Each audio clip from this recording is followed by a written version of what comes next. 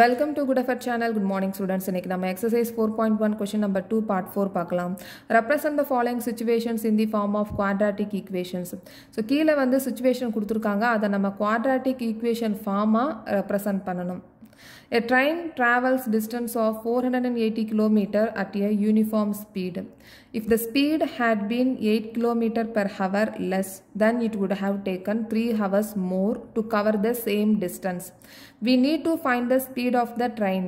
So, இப்போ இதில் speed of the train வந்து நம்ம கண்டுபிடிக்கணும். Okay, speed of the train கண்டுபிடிக்கணும். Okay, so ஒரு train வந்து uniform speedல 480 km distance travel பண்ணுது. Okay, so distance வந்து கொடுத்திருக்காங்க 480 km uniform speedல travel பண்ணுது ஒரு train.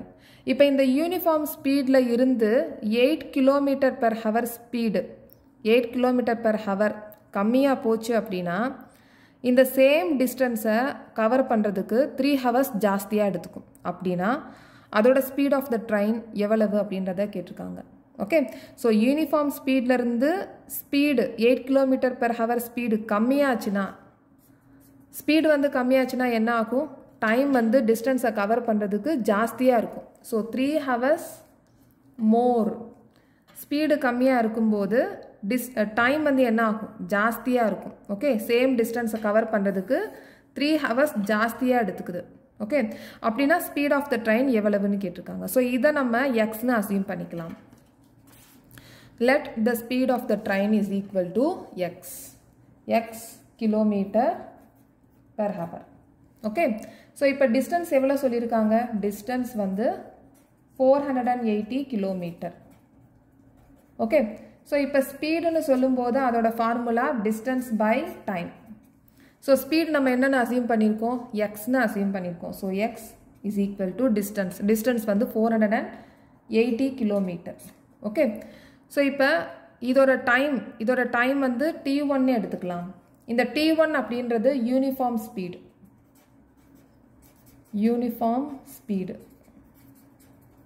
ஓகே, ஸோ யூனிஃபார்ம் ஸ்பீடில் 480 கிலோமீட்டர் டிஸ்டன்ஸாக கவர் பண்ணுது. ஓகே, ஸோ ஸ்பீடு வந்து நமக்கு தெரியாது, அதனால் எக்ஸ்னு போட்டிருக்கோம். ஸோ இப்போ இதை நம்ம கிராஸ் மல்டிப்ளை பண்ணிடலாம். அப்போ time T1 is equal to 480 by X.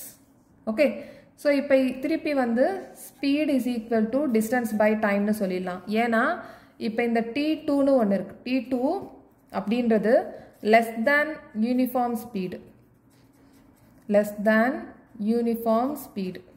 Uniform ஸ்பீடில் போயிட்டுருக்க ட்ரெயின் கம்மியாக போச்சுன்னா, யூனிஃபார்ம் ஸ்பீடில் எவ்வளவு ட்ரெயின் போகுதோ அதை விட கம்மியான ஸ்பீடு போச்சுன்னா எவ்வளவு டைம் எடுக்கும், அதை தான் நான் இங்கே T2ன்னு போட்டிருக்கேன். ஸோ இப்போ இந்த எஸ்ஸை நம்ம இந்த ட்ரெயின் எவ்வளவு ஸ்பீடு போகுதோ அதை விட நமக்கு என்ன பண்ணுறோம்? 8 கிலோமீட்டர் ஸ்பீடு வந்து கம்மியாக போகுது.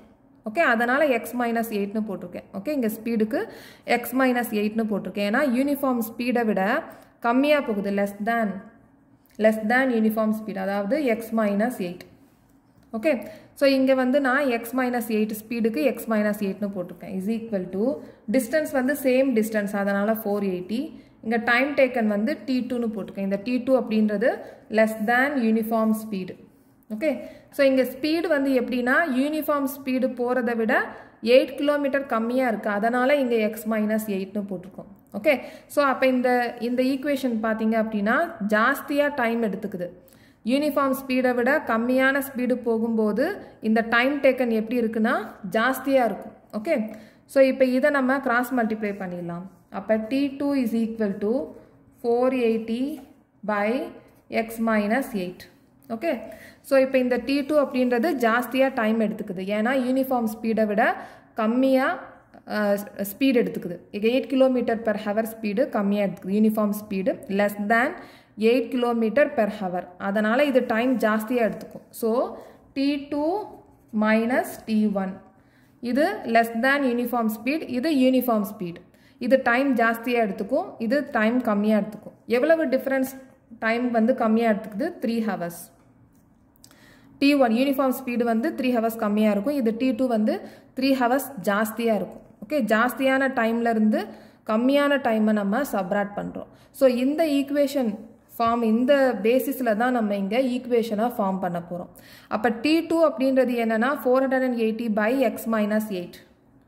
480 by x minus 8 minus t1. t1 அப்படின்றது 480 by x. இது uniform speed, less than uniform speed, இது uniform speed. இதோட difference எவ்வளவுனா 3 hours. ஓகே, ஜாஸ்தியான டைம்ல இருந்து கம்மியான டைமை சப்ராக்ட் பண்ணும்போது 3 hours வருது. ஸோ இது ரெண்டையும் நம்ம சப்ராக்ட் பண்ணணும். ஸோ சப்ராக்ட் பண்ணணும்னா எல்சிஎம் எடுத்துக்கணும். ஸோ இங்கே எக்ஸ் மைனஸ் 8. ஸோ இங்கே டினாமினேட்டரில் எக்ஸ் மைனஸ் 8 இருக்குது, ஆனால் எக்ஸ் இல்லை. ஸோ அதனால் 480 எக்ஸ் மைனஸ் இங்கே எக்ஸ் இருக்குது, ஆனால் எக்ஸ் மைனஸ் 8 இல்லை. அதனால் 480 bracket x minus 8 is equal to 3.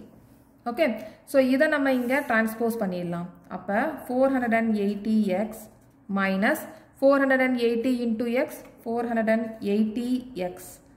Okay, இந்த minus into minus plus ஆயிரும். 480 into 8 480 into 8 multiply பண்ணும்போது 3840. 3840. Okay, is equal to இதை நம்ம டிரான்ஸ்போஸ் பண்ணுறோம். So 3x minus 8. ஓகே, இதை நம்ம டிவிஷனில் இருக்குது, டிரான்ஸ்போஸ் பண்ணும்போது மல்டிப்ளிகேஷனாக மாறிடும். ஓகே, ஸோ இப்போ இந்த 480x ப்ளஸில் இருக்குது, இது மைனஸ் இருக்குது. ஸோ இதை ரெண்டை நம்ம கட் பண்ணிடலாம். ஸோ இப்போ 3840 is equal to இந்த எக்ஸையும் இந்த எக்ஸையும் மல்டிப்ளை பண்ணிடலாம். 3 as it is அப்படியே போட்டிருக்கேன். இந்த எக்ஸையும் இந்த எக்ஸையும் மல்டிப்ளை பண்ணிடலாம். ஸோ எக்ஸ் ஸ்கொயர் இந்த எக்ஸையும் 8ஐயும் மல்டிப்ளை பண்ணிடலாம். அப்போ 8x. ஓகே, ஸோ இப்போ இந்த 3ஐயும் எக்ஸ் ஸ்கொயரையும் மல்டிப்ளை பண்ணிடலாம். 3x ஸ்கொயர் இந்த 3ஐயும் எக்ஸ் ஸ்கொயரையும் மல்டிப்ளை பண்ணிடலாம். 3x ஸ்கொயர் இந்த 3ஐயும் 8xஐயும் மல்டிப்ளை பண்ணிடலாம். அப்போ 24x. ஓகே, ஸோ இது கால்குலேஷன் உங்களுக்கு கஷ்டமாக இருந்துச்சு அப்படின்னா இந்த 3xஐ ஃபஸ்ட்டு மல்டிப்ளை பண்ணிடுங்க. 3x இங்கே bracket X minus 8. Okay, so 3xஐ multiply பண்ணும்போது 3x ஸ்கொயர் வந்துடும். 3xோட 8 மல்டிப்ளை பண்ணும்போது மைனஸ் 24x வந்துடும். ஓகே, ஸோ இங்கே 3840. ஸோ இப்போ நம்ம 3840ஐ நம்ம ரைட் ஹேண்ட் சைட்லேருந்து லெஃப்ட் ஹேண்ட் சைடுக்கு லெஃப்ட் ஹேண்ட் சைட்லேருந்து ரைட் ஹேண்ட் சைடுக்கு கொண்டு போயிடலாம். ஸோ இந்த 3840ஐ நம்ம லெஃப்ட் ஹேண்ட் சைட்லேருந்து ரைட் ஹேண்ட் சைடுக்கு கொண்டு போயிடலாம். அப்போ 3x ஸ்கொயர் மைனஸ் 24x இந்த ப்ளஸ் 3840 மைனஸ் 3840 மாறிடும். Is equal to 0. Okay, so இந்த ஈக்குவேஷனில் எல்லா டேர்ம்ஸ்லையும் 3 டேபிள் வந்து காமனாக இருக்கலாம். 3 மல்டிபிள் வந்து காமனாக எடுத்துக்கலாம். ஓகே, அப்போ 3 காமன் ஃபேக்டராக நம்ம 3 எடுத்துக்கலாம். இப்போ 3 24 3840 இது எல்லாமே வந்து 3 டேபிளில் போகும். அதனால் 3ஐ வந்து நம்ம காமன் ஃபேக்டராக எடுத்திருக்கோம். ஓகே, ஸோ 3 காமனாக எடுத்தாச்சு. அப்போ இங்கே பேலன்ஸ் எவ்வளோ இருக்கும்? X square. ஸோ 3யோட என்ன மல்டிப்ளை பண்ணால் 24 வரும்? 8x.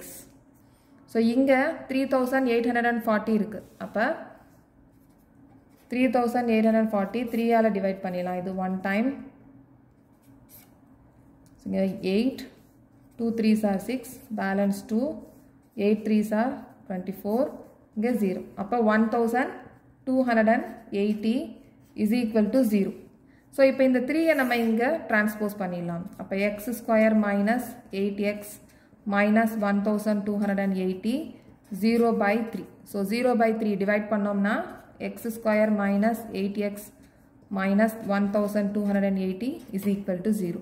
ஸோ இப்போ நம்ம இந்த சிச்சுவேஷனை குவாட்ராட்டிக் ஈக்குவேஷன் ஃபார்மில் ரெப்ரசன்ட் பண்ணியிருக்கோம். ஓகே, ஸோ நெக்ஸ்ட்டு கொஸ்டின் 4.2ல் பார்க்கலாம். இந்த சேனல் உங்களுக்கு பிடிச்சிருந்துச்சுன்னா சப்ஸ்கிரைப் பண்ணுங்கள், ஷேர் பண்ணுங்கள், லைக் பண்ணுங்கள், கமெண்ட் பண்ணுங்கள். தேங்க்யூ.